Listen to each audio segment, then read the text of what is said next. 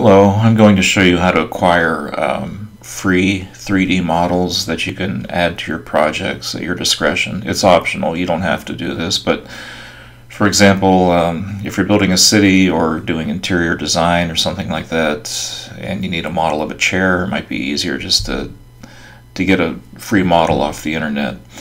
So this website is called Turbosquid, and they sell 3D models in all formats, but they also have a lot of free models as well.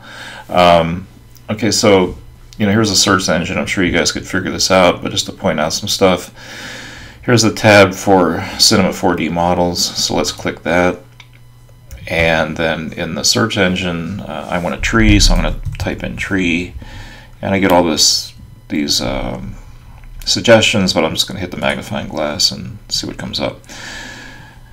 Okay, so first of all, I don't want you to spend any money in this course on these models. Do not do that. So filter all the hits here by price. So click the drop-down menu next to price and choose free. And then be aware that the free ones are clearly marked as free, okay, but like there's these other ones here interspersed which are for pay, so like just be aware that there's stuff that you got to pay for in here interspersed with the free stuff because it's a business and they're trying to make money, which is fine. Okay, so let's click on let's hover over this first one, and you'll see you'll get a readout of what it's appropriate for. It says here Cinema 4D Max, which is another program, FBX, and something else there. Now some of these are like mislabeled, so you got to be careful. All right, so this is a good example here. Hover over this and click details to see what you got going on here. And here's this tree, yippee.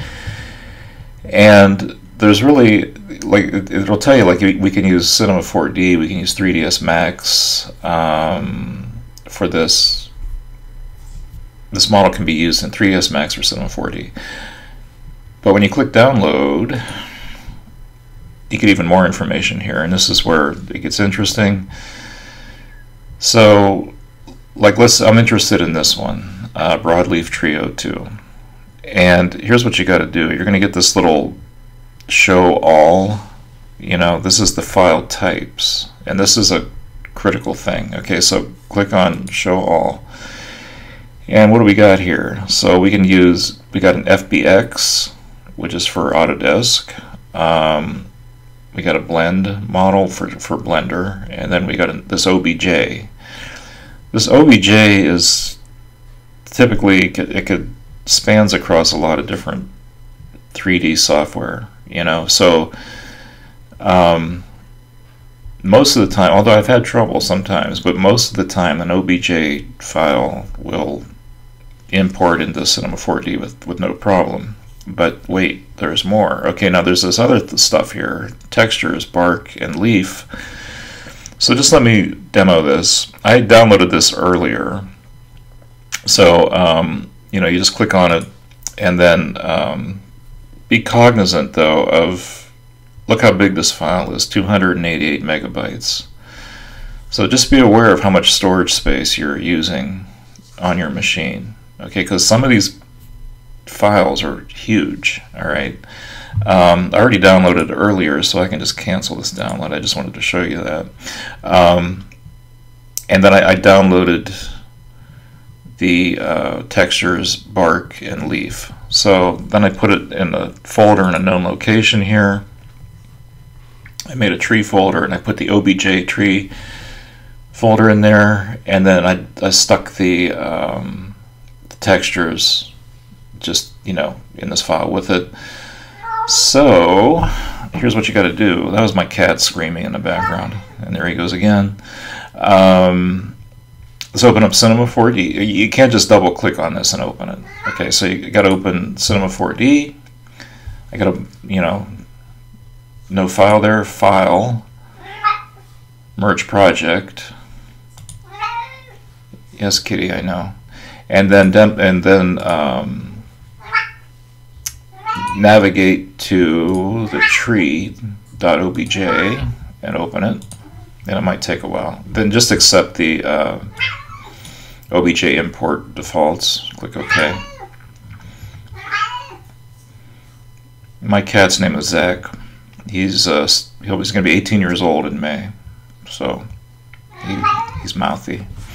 All right. So anyway, so there's my tree, and it doesn't look anything like the beautiful picture we saw. Well, there's no textures on it. Okay, so like I said, I downloaded the bark PNG and a leaf PNG earlier, and if I give you a these are PNGs, right? So there's transparency is preserved. So let me go back to C4D. I got to make two materials, one for bark and one for leaf. Is that what they called it? Yes. Okay. So double click, leave the default, material alone. Double click. Let's make a new material. Let's call it bark. And choose the color channel, right? And then you're going to load a texture, and we did this earlier in the semester. So color channel is enabled.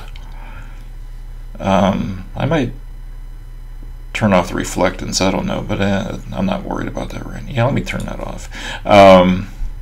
So anyway, color channel is enabled, texture, hit the drop-down menu, load image, and again, you did this early in the semester. Download to, or pardon me, navigate to, you guys get to see the horrible mess my hard drive is in, to the bark texture, right? Or, yeah, that's right, the bark texture.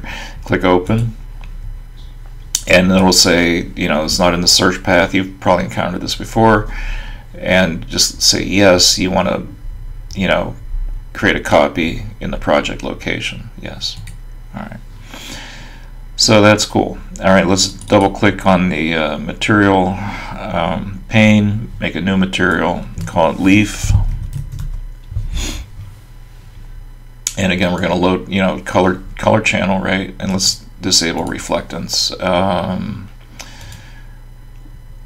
Texture. Load image, leaf, open, and yada yada yada. Do you want to create a copy at a project location? Yes, you do. And you'll get this black, weird looking thing around your image. Don't worry about that. Don't freak out. So everything's far out here. All right, so let's go over to the object manager and open up tree.obj. And there's only two objects here, which is great. One is branches, one is stems. So I think I was messing around with this. It's like I don't know why they called it branches and stems. They should have called it branches and leaves, right? But so I'm going to guess that the bark material goes on to branches, and let's see if that works. And no, it didn't. It went onto the leaves. Okay, so that was wrong. So let me delete that. I'm going to take the bark material and put it on stems, and that makes sense. Okay. Then I'm going to take the leaf material, click, hold, and drag, and drop it onto branches, and I don't know why they called it branches. It doesn't make any sense at all. And lo and behold, here's our gorgeous tree. Okay, so now I can save this as, a C4D file, tree or whatever. Ta-da! All right, and now, so I got my wonderful tree here.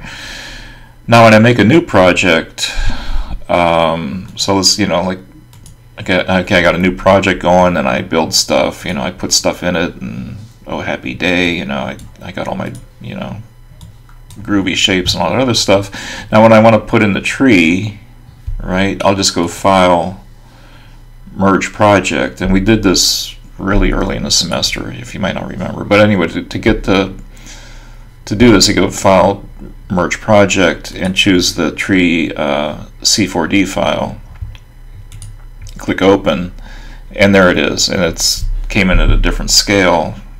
which is not a big deal, because we can just scale it up. So, there you go. That's pretty much all I wanted to say there. So anyway, let's go back to the internet here. The last thing that I probably should have mentioned this a long time ago in this video. Turbosquid's a legit site. You need to have an account, so you'll have to stick your email in there and make a password, all that stuff. But Turbosquid is they're cool. It's a legit site. You're not going to get any weird emails or spam or anything like that. The downloads are safe. The only thing I'll mention, I guess, is when you're searching through all this stuff, just be aware that sometimes, sometimes this stuff will be mislabeled, or like it'll say Cinema 4D, but it'll only be appropriate for like Maya or something. That does happen every once in a while, because these freebies are, most of them are just donated by people, like designers that just want to be part of the community. Also, after you get more experience with this stuff, if you want to donate, make a model and donate it, that's great. Like, check this out, this tree here. This is something, you've already made in this course, something better. You've made better models than this, so if you want to like contribute to this, these free models, that'd be great. And in conclusion, as they say, you do not have to use these free models for your projects, but they can be a nice way to augment your projects, especially if you're doing something like a city scene or like an interior modeling project. You got like, lots of cool furniture and staircases and all kind of stuff. You can spend a lot of time on Turbosquid looking for free models. So anyway, that is that. So I'm going to end this video here. I probably went too long.